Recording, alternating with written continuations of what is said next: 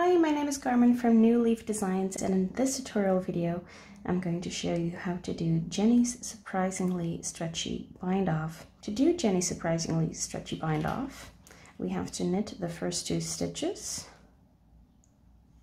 and for me those are knit stitches, so I'm knitting them, but you might have purl stitches instead.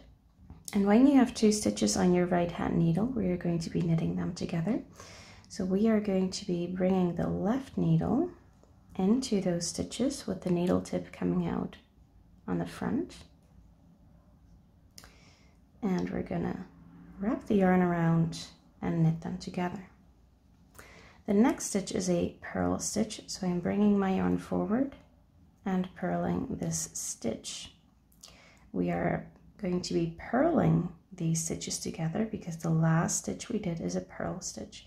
So I'm bringing in my needle tip, but now I'm coming out at the back, wrapping the yarn and going through both stitches. The next stitch is a purl stitch as well, so I'm purling that and we're purling it together, needle tip coming out at the back. The next stitch is a knit stitch. So first of all, I want to move my yarn to the back. I'm knitting the stitch and I'm inserting the needle, now coming out at the front. And if you ever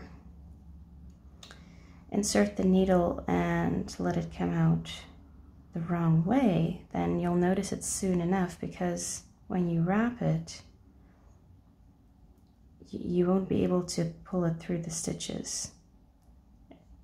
They will just fall off the right needle.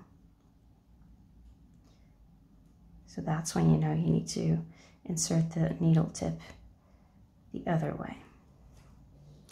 That's Jeny's surprisingly stretchy bind off. I hope this video was helpful for you, and I hope to see you in one of my other tutorial videos.